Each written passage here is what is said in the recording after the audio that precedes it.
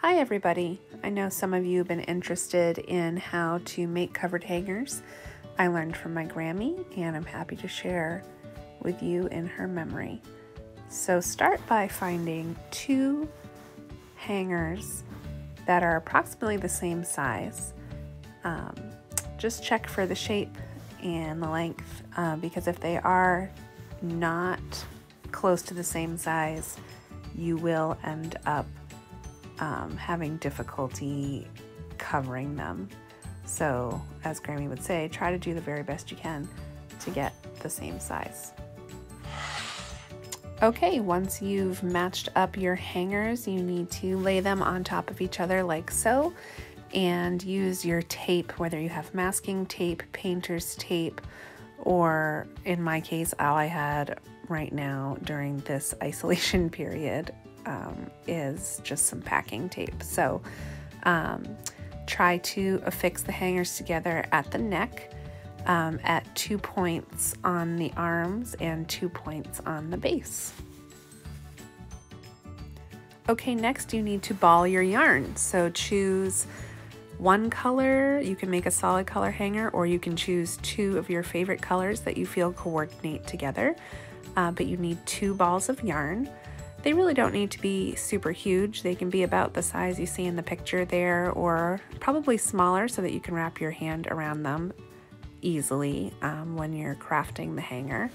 Also beware of cats during this part of the project. Cats love yarn and will randomly pounce on you in an attempt to steal it away.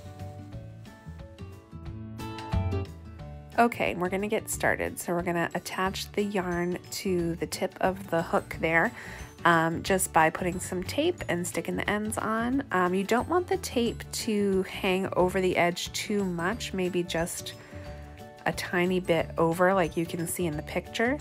And then go ahead and wrap the tape around the ends of the yarn so that they are right next to each other, and you can then tie knots. 1 or 2 of each color is fine, but just tie a couple of knots to secure them into place. Okay, let's get looping. Haha.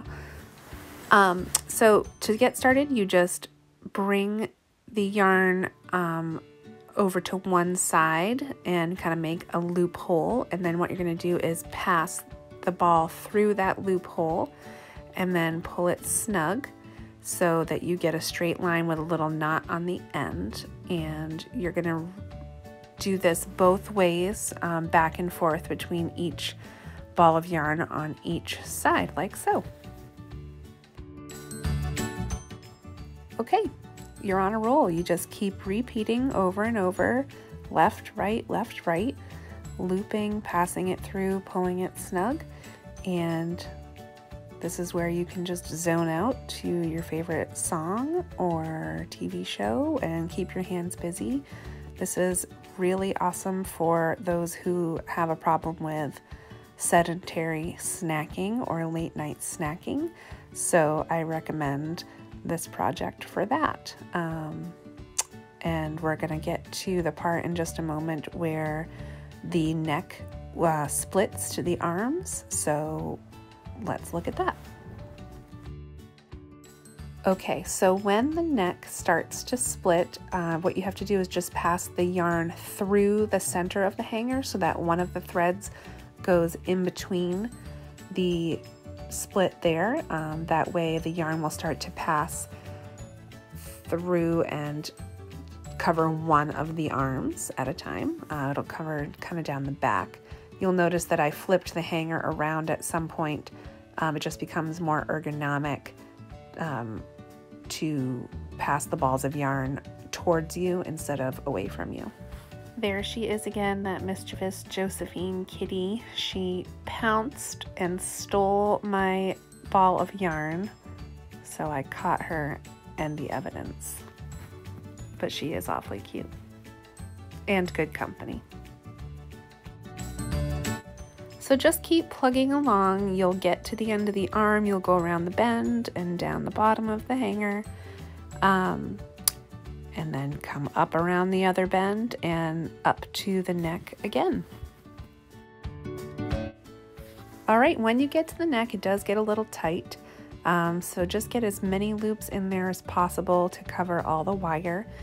And when you have gotten to your stopping point, there's no need to tie a knot or anything yet, but you're gonna cut off the yarn and just leave some slack so that you will have enough to tie on your decorative bow at the end. Okay, so now you're gonna make your decorative bow. What you need to do is just take your favorite color of the yarn that you have, or you can take both colors that you've used and just wrap a good amount around your fingers, like you can see here in the picture. And then the next thing you'll do is place that bundle onto the hanger in between the two ends of slack that you left, and then just tie the slack ends around. It'll cinch it together in the center, and just tie it off. I did like 2 or 3 knots and trimmed the edges because they were actually a little too long in this case. And there you have it. You've made your first covered hanger. Yay! With the little bow thing, you can fan it out to look like a flower, keep it skinny so it looks like a cute little bow, or sometimes my Grammy would cut the edges so that it would fray out and look like a little pom-pom, like you can see in these other examples here of hangers that she made herself. So I'm really happy that I could pass this craft on to you guys. It was something I really enjoyed doing with her, and I hope that you will find other happy ways to pass your time in social distancing. Look forward to seeing you all again as soon as we can. Bye. Stay safe.